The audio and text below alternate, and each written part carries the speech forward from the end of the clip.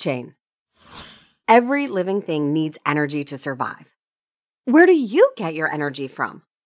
From food, of course. What about plants? Do you think they eat food? That's right, they do. Today, we are going to learn more about something called the food chain. The food chain explains how everything is connected: plants, animals, the sun, and you. True or false? Every living thing needs energy to survive. True. Let's start at the bottom of the food chain with producers. Producers are usually plants and other organisms that make their own food. This happens through a process called photosynthesis. During photosynthesis, plants use sunlight, water, and carbon dioxide to make energy-rich food.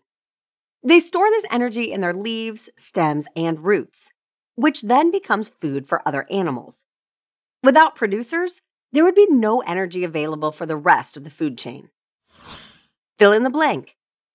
During blank, plants use sunlight, water, and carbon dioxide to make energy-rich food. Photosynthesis. Next up are primary consumers. They are herbivores, which are animals or insects that eat plants. Animals like rabbits, deer, and caterpillars eat plants to get the nutrients and energy they need to survive. What are herbivores?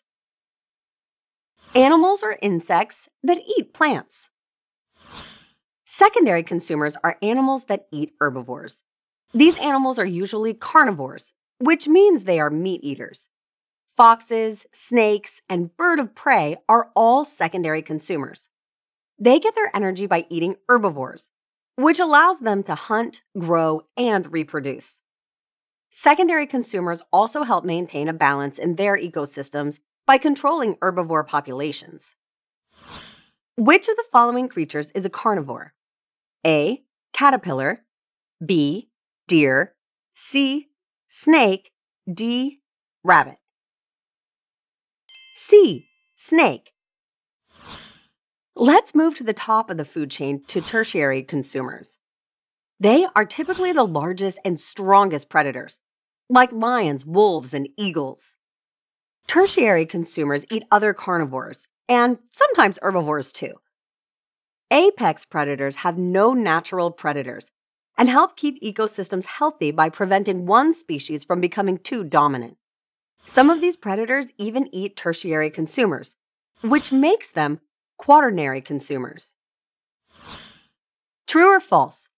Tertiary consumers are not carnivores. False. Here's an important fact to remember. Every time an animal eats another, energy is passed along, but not all of the energy is transferred. That is why food chains are usually only a few levels, and why there are fewer top predators than plants or herbivores. What happens to a food chain when an animal dies? Decomposers, like bacteria, fungi, and earthworms, break down dead plants and animals into tiny pieces and return nutrients to the soil. This helps new plants to grow, which restarts the food chain and makes sure that ecosystems continue to function. Fill in the blank. Bacteria, fungi, and blank are examples of decomposers. Earthworms. Here's an interesting fact. There are times when food chains overlap.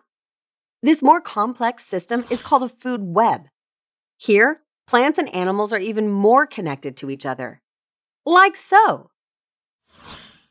Food chains can be affected by a lot of factors, including changes in the environment, human activity, or the addition of a new species. If one part of the chain is disrupted, it impacts the other parts. So protecting all of the links of the food chain is super important and keeps the earth healthy and full of life. What is something you can do to help protect a food chain? Hope you had fun learning with us. Visit us at learnbright.org for thousands of free resources and turnkey solutions for teachers and homeschoolers.